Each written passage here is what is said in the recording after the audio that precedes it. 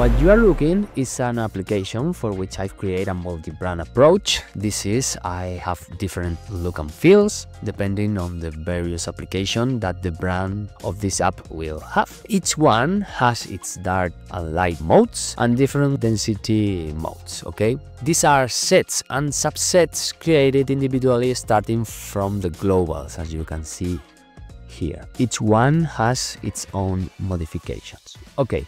But how do I manage all of this to make it easier and more comprehensible?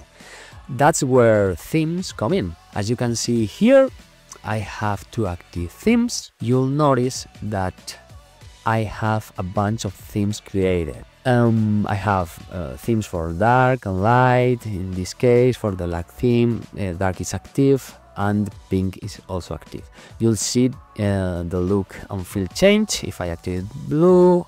Here, the look and feel change again, and if I activate light, each one's interact with its token and variables and alias. So, how do I create themes? Themes are a set of sets and subsets that are related to each other and together modify the visual I've created. To see this more clearly, let's look at the themes list.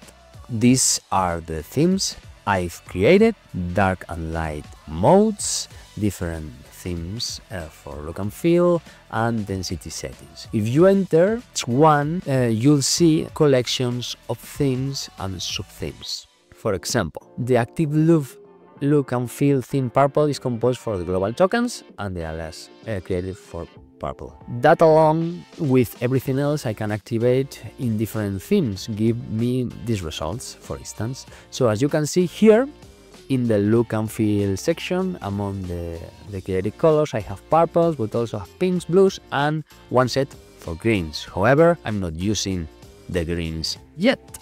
I'm going to create them as a theme within the theme section where I'm creating the different look and feels. I call it green, and when I create it, you can see that there is no active set yet. So let's choose them.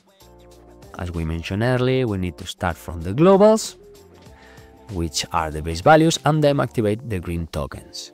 Now it's active, so it's been created. If I go back to the theme section, we see that green is there too, and if I activate it, the tokens are overwritten.